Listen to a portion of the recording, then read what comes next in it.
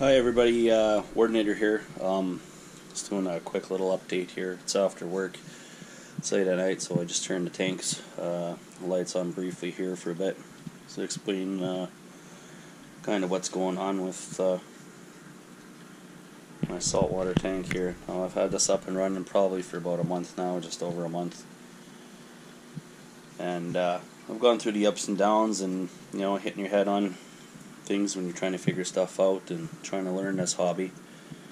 So I now have all the fish that I want to have in here. I've got 6 fish all together. I've got 2 clowns, a yellow tang, a white striped blenny, and a firefish, and a blue-green chromis. You're probably not going to see anybody in here right now because I just turned the lights on just to make this video briefly here. I've tried to make up a couple other videos, but I just found them to be too long, and I kind of keep running off topic all the time with the things that I'm doing. So, in one of my previous videos, I said I was going to continue to use tap water, so I've been using tap water for about a month now. I'm on top of my filters. The water parameters are all good with, I'm still dealing with high nitrite kind of nitrates. We're getting algae blooms and stuff. I really don't have diatom blooms anymore, just algae. It's not too bad. I notice it gets less and less with every water change, but I went and bought an RODI system because I've just been doing my homework. Everybody says RODI. It's less things in the water, and it takes all those nuisance things out of the equation when it comes to things like algae issues and stuff. Like I said, I've been able to keep this tank clean. The filters are clean. I clean the filter pads out of both filters. I've got 2 canister filters running in here. I'm actually running marine pure in both of them now. I have lots of biological media in this one, so there's enough biological media for all the inhabitants of this. There's also marine pure in the other, in my Fluval 406. So I'm running a 406, and I'm running an Aquatop CF 500 UV. It's got the UV light built into it, so if I do have any issues with anything, then or cloudy issues or water issues, the UV light might help. I was told not to run it, if I do run it, not to run it long, so I actually haven't really used it at all in the tank. I just keep the UV light off. But I have been playing around with things. I had it in my head that I had not enough flow in this tank, so I went out and got that Seachay Voyager 3, and it ended up adding up too much flow in my tank. Now I have flow coming from this side out of there. I have that flow fan there that I had in my last 66-gallon tank, which is just enough to blow across here and down into this empty space here. My toadstool actually is doing really good. My hammer does really good. Everybody's asleep right now. Like I said, I just turned the lights on, so everybody in here is probably not too happy with me. My zoas are still folded up. They're probably going to open up here in a couple minutes. My green star polyps pulled in. They were sleeping, now they're going to wake up. One thing I've done here is this flow fan fell off here and blew directly on top of my frog spawn, so it's actually retracted in, and I have a feeling it's gone. Before I knew what I was doing with my acans. I wasn't really feeding them, so I started feeding them reefroids. I'm trying to actually bring it back. It's mostly skeleton. My brain coral's been doing okay. It's got its little feelers out there right now. Little stinger tentacles are actually, I've never seen them out that much. I don't know if you can see it, but they're out there. One of them's at least an inch long. So everybody kind of has their space, so if anybody does sting at nighttime, they can't really hurt anyone else. Like I said, my zoas have been doing really good. I have a red chalice coral in here, green star polyps, hammer coral, about 6 fish, So I'm kind of going low and slow. Maybe every Saturday I go to the local fish store and I'll put 1 or 2 inhabitants in here, whether it be a coral or a fish. And then I do a nice 3-bucket water change, and it's 3 5-gallon pails. I have it over here in this corner. There's my pail over there. And that's what I've been doing for water changes every Saturday. But, like I said, I constantly have this algae that comes back, and I notice it comes back fairly quick throughout the week. I'm starting to see it fog up on the side of the glass here, and there's some back there. I actually leave it in here for my Blenny because he loves to keep this tank clean. I do have other cleaners in here. There's hermit crabs and snails, but the Blenny's been the best so far. It keeps everything pretty much clean, keeps the substrate clean, keeps everything clean, and you know, it's I've been able to handle the cleanup on the weekends on Saturday, so it's not a big deal. I changed out my regular fluval actinic blue bulbs that I bought, and I went with ATI bulbs, so I'm running a purple plus and a blue plus. And like I said, when I added too much flow to the tank, I kind of pissed off a couple of my corals, so I've actually shut that off now and put everything back the way it was when everybody was happy. So other than them starting to wake up now, everybody seems pretty good, like I said, except for my frog spawn coral, which is pretty much pulled in, and I figure it's dead now. It's just skeleton. So I screwed up there with too much flow. I figured I needed flow. I kind of went a little on the gun with that one, and that's my first mistake I made, is introducing too much flow to the tank. So yeah, my yellow tang's coming out here now. Probably wants me to turn off the light. But yeah, I just wanted to make this short. I'm keeping up with everything. Water parameters seem to be okay. I'm keeping everything in within the normal normal ranges. Like I said, nitrate, ammonia nitrate and nitrites, they're not too high. They're still a bit up there. So I'm hoping with the addition of marine pure into the canister filter, and like I said, I change out the filter pads. I just buy lots of filter pad because it's cheap, and I cut them up for to fit the filter, and I've actually changed them out twice now. On startup, when I had a lot of dust in here, the 406 caught most of that because it was the only one running, and when I open up my other canister filters, they're fairly clean on the inside. There's not any muck or schmutz or any buildup in there. Like I said, I cleaned everything before I set everything up, so everything's relatively clean. The one issue I think that's adding to a little bit of an algae headache is the tap water, and I might have been a little cheeky in my first video about this, saying that I'm going to go tap water, and you know what? This is an investment. You end up spending a lot of money on everything, and I spent a lot of money into this tank so far, and you know what? Just to get rid of some of the other issues, I'm going RODI.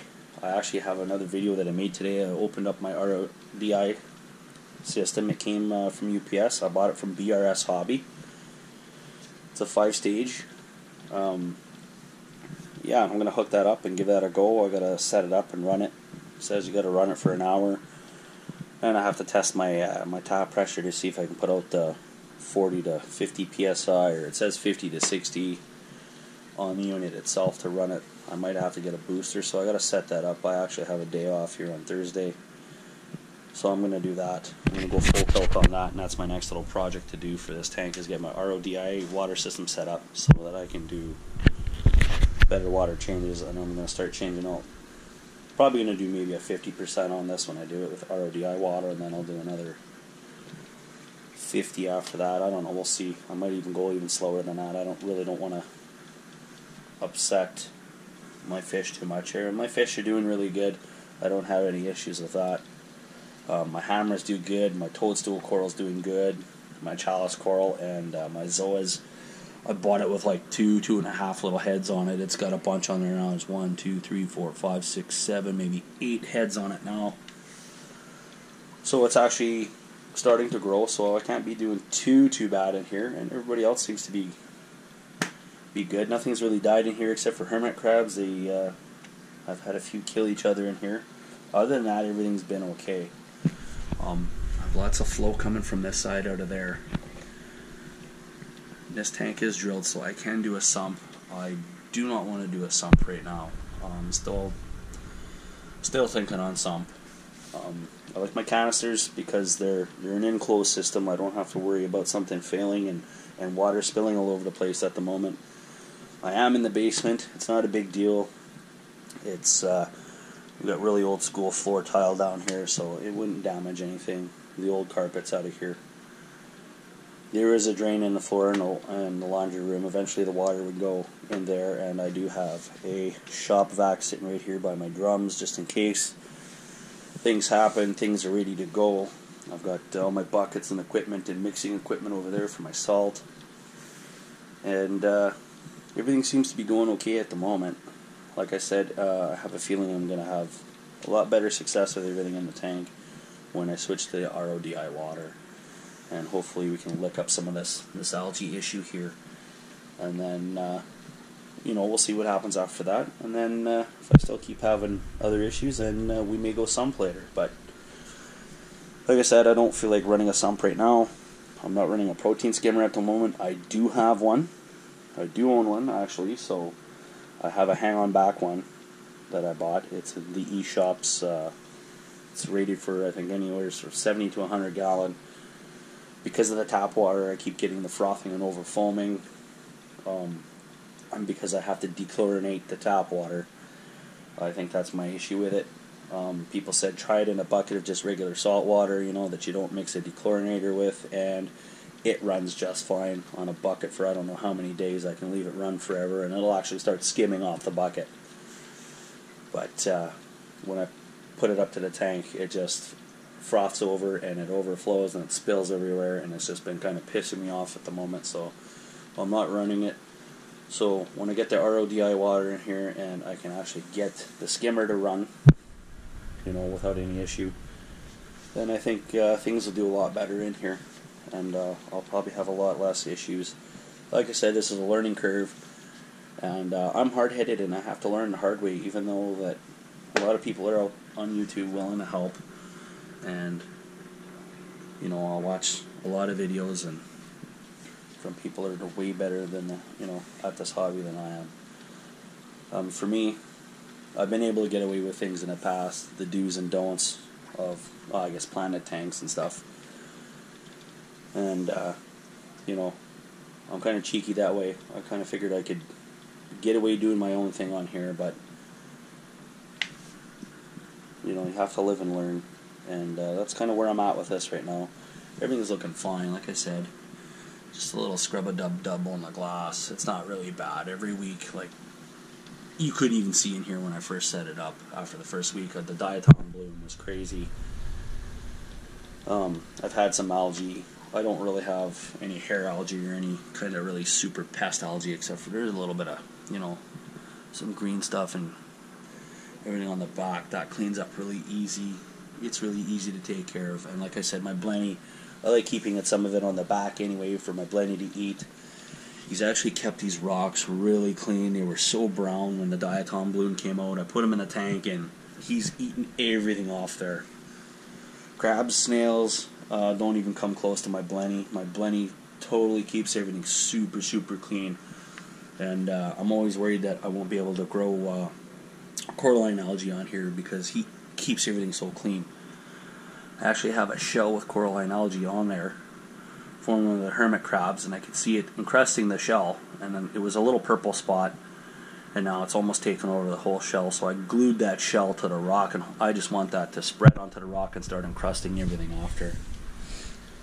That's what I'm going to try to do. I would like to see all this turn purple with coralline algae, and the purple and the green, and I don't know what kind of algae that is up there. It doesn't seem to be spreading quick or anything. It's kind of adding color and a little bit of character to the tank. Like I said, the stuff on the glass I just clean off and my fish eat it up. And yeah, that's about it. So I tried making a couple videos. I'm so excited about everything. I just keep getting off topic with everything. I run from one topic to another without explaining what I was doing before, because I'm trying to get everything that I've been trying to do explained.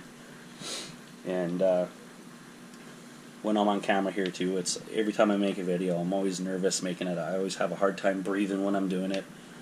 You know, I'm always self-conscious of, you know, can everybody hear me breathing really heavy? It feels like I'm out of breath all the time when I'm trying to explain everything to everybody. So, you know, I try to do my best. I got my little GoPro here that I've had lots of problems with too. It's a Hero 5. I bought it and it seems to lock up on me all the time, and it gives me hell trying to get videos off of it. So I'm going to do this one and upload it tonight, and we'll see. We'll go from there. But I do have a video from today, my unboxing of my RODI, so I'm going to throw that up on my channel too. I have it now, and I'll be getting it set up on Thursday, or at least I'll start on it. And we'll be going from there. Maybe next Saturday I'll have an update, and this tank will look a lot cleaner actually. And I'll be able to have some RODI water in here for my first water change with RODI water. So, wish me luck, people, and I'll get back to you as soon as I can. Thanks for coming out and watching. Coordinator out. Catch you later.